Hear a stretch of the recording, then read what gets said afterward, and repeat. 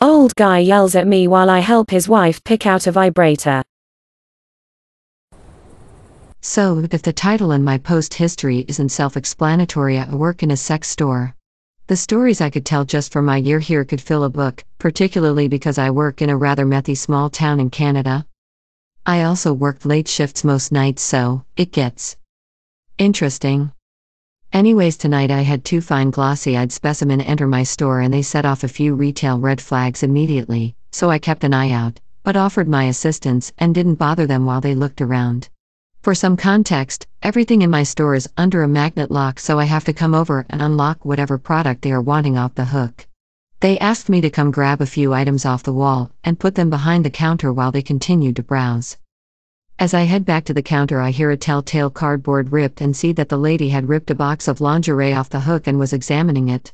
While swaying drunkenly, mind you, I walked over and gently asked for it back from her so I could tape the product back up since the box was all mangled now and she didn't want it. As I'm turning around to do this, she rips off another one. I turn around and calmly say, "Hey, could you just be careful not to rip the merchandise off? I can grab at anything if you want to look at it." She apologized immediately and slurred that she was just trying to see the back. I told her it was not an issue. Probably just heavy drunk hands, so I took both items back behind the counter to fix. As I did this, drunk hubby walks up to the counter and raises his voice at me as his wife continues to look around. Side note, I'm incredibly upbeat and cheery. That's just naturally how I am, and it works great to de-escalate situations. So imagine me genuinely smiling and being helpful through all this. Drunk, D wife, W me, M. D, we're not spending any more beep money here. We would, but we don't want to buy anything else from you. M, because I asked her very nicely to be careful with the products. D, it's not like she did it on purpose. I'm coming back tomorrow to speak to your boss. Me, okay, for sure, feel free. I'm just doing my job, making sure stuff doesn't get damaged. Anything else I can help you with? My boss will honestly probably tell the guy to beep off. D, no. We're leaving. W, looking intently at the wall of vibrators, wait, hold on, I like this one. D, babe, let's go, we're beep leaving. Now. W, looking at 3 different vibrators, wait. D, practically screaming at this point, no. Now. M, can I help you choose from any of those? D, I said we're beep going now. W, 1 more minute. Does this one recharge? Me, no, not that one. But I do have this one over here that's 40% off and is rechargeable. W, it comes in pink? Me, yup, right here. W, and waterproof? M, absolutely. W, yeah, I'll take that.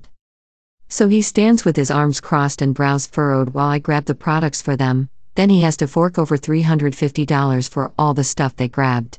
I happily bagged it all and asked all the basic questions, followed up by my best wishes for a lovely evening. And smiled because he didn't say another word and I make commission smile. I'm honestly really looking forward to seeing if he tries to contact my boss tomorrow. Oh, and I took down his license plate and gave 911 a lil tip. There's a possible drunk guy in a big truck who just left the sex shop, smiles. Edit. My boss messaged me to let me know if dude calls and tries to complain, he'll be asked kindly not to shop at our stores anymore. My boss doesn't put up with abuse of his staff, and that's why I love him.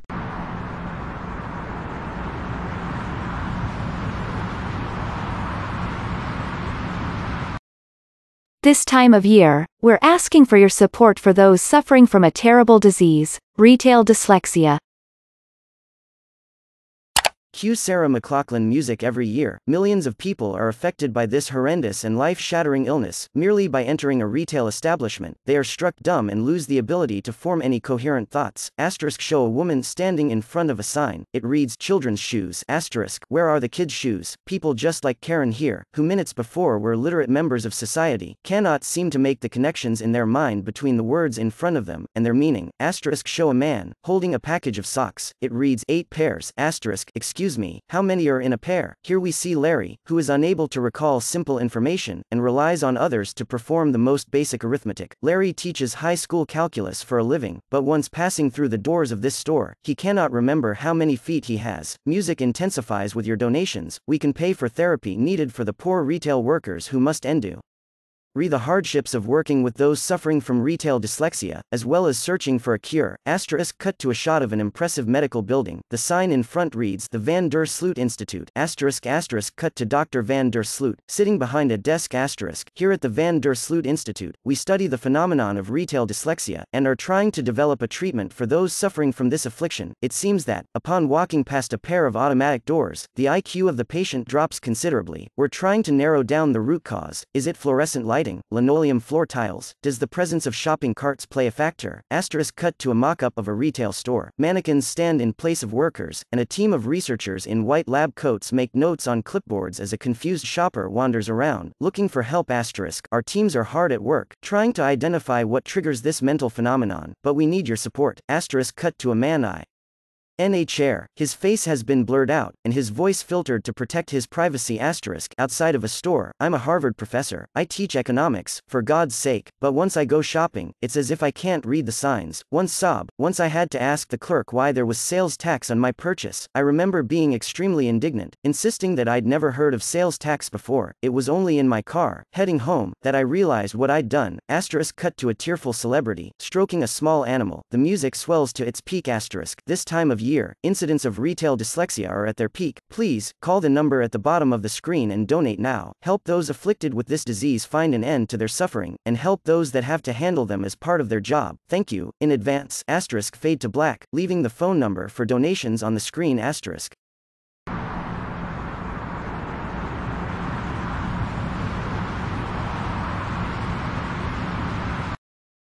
How I kept my job after giving away $150 worth of product. For about a year in high school, I worked at an international retail store in the US. Employees of this company would get a 10% discount on merchandise. Naturally, I would use this anytime that I bought things for myself. However, as a cashier, you see all different sorts of people in all different sorts of situations. I was seeing single mothers with several children who are buying baby food, wipes, diapers, clothing, etc. People who are in situations where they obviously cannot afford what they're buying, but they have to buy it anyways. I had the bright idea of using my discount to help them out. On the register, or I was logged into, using my ID card. Do you see where this is going? It felt really good to see the looks of appreciation on these people's faces, so I kept doing it. I ended up doing it half a dozen times over the course of several weeks before management called me to the back room to have a chat. Apparently, whenever you use your discount on a register that you're signed into, it creates a red flag in the system. The manager who was supposed to be tracking that was on vacation for a week at the time and didn't catch it until I had already given away $150 worth of discounts. The two managers that were talking to me in the room brought me in there with the intent to fire me. They told me this afterwards. When they asked me why I did it, I explained that I was only doing it for the people who clearly really needed the help, and what I was giving discounts on. They shared a look between themselves for a few seconds, and I could see a silent exchange happen. They decided to keep me around. Edit. Thank you for my first awards. I have some other stories about my early life. I just need to find a place to put them. Thank you all.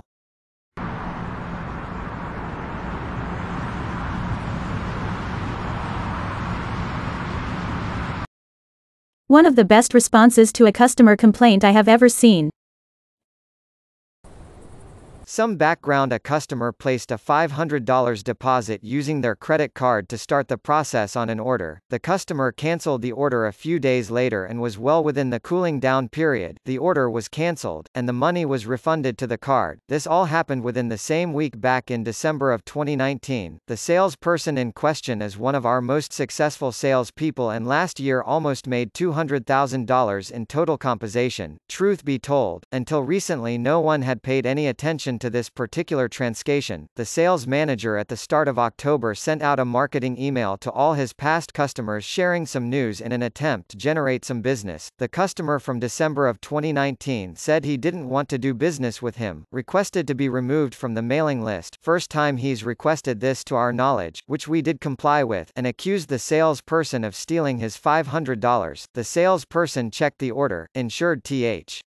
E-money was refunded as it should have been, even going out of his way to check with accounting, who did confirm the refund was issued with no serious delay or issue. The salesperson advised the customer of this, to which the customer accused the salesperson of stealing his $500. The salesperson provided the customer with his manager's contact details and told the customer if he feels that strongly that he stole from him, he should report him. The customer filed a complaint with us. We investigated the complaint. We determined that indeed everything has been done by the book and that the credit card used was actually a card in the customer's name. Basically no funny business took place. We however did invite the customer to provide bank statements if he feels like we didn't refund the money, and if we can't see the refund we will send him a $500 check. Generally when we do this the customer goes back, sees that we did indeed refund the money but they didn't notice it, the customer rejected our response and demanded he be compensated and threatened legal action, over $500. It was escalated to our regional VP, who reviewed the details and came to the same conclusion, to which the VP wrote this email: "Dear customer, it has come to my attention that you have accused person X of stealing $500 from you. You used your own credit card to place the $500 deposit and cancelled within the grace period, which means you received a full refund. We have checked our accounting and everything appears to suggest that this is exactly what happened. We have invited you to provide evidence if you disagree with this statement and even went so far as to say if you can prove the money was never returned to you we would mail you a check in the amount of $500. You have failed to provide any evidence supporting your claims. Also, Mr. Salesperson is one of the most successful sales professionals in our organization and has over a 15-year track record of proven success. Salesperson has one of the highest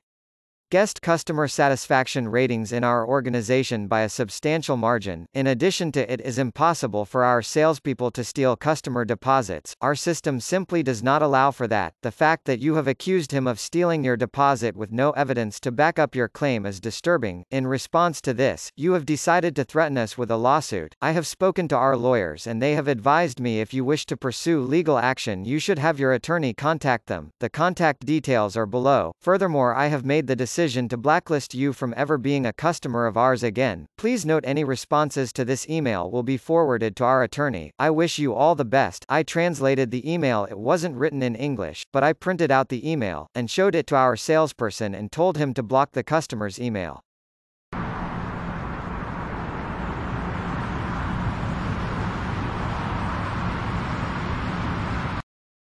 The time I told a mean old man to shut the F up and leave me alone.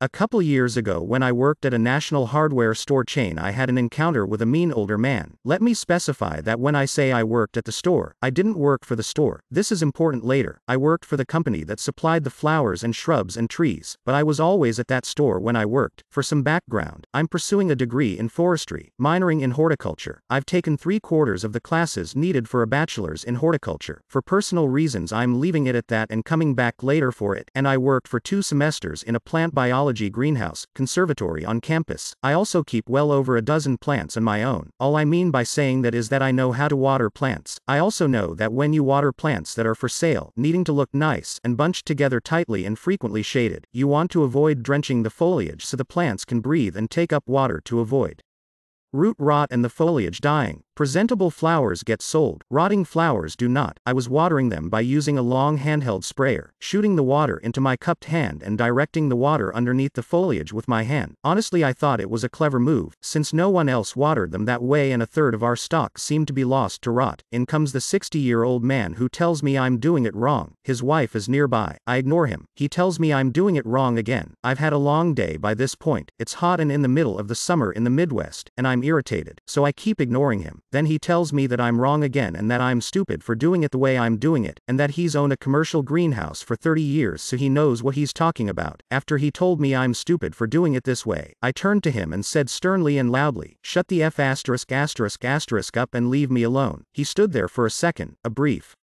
Moment of shock, and then he yelled, "Where is your manager? I'm going to report you. Remember how I said that I don't work for the store?" I looked at him and said, "He oversees 7 different stores in this part of the state. Good luck finding him." It should also be noted that my boss was a woman, not a man, but I opted not to say that. At this point he was getting really flustered. His wife came over looking sheepish and put her hands around his arm and gently started pulling him away. Nothing ever happened, so I assumed he either couldn't find someone who cared or didn't tell anyone.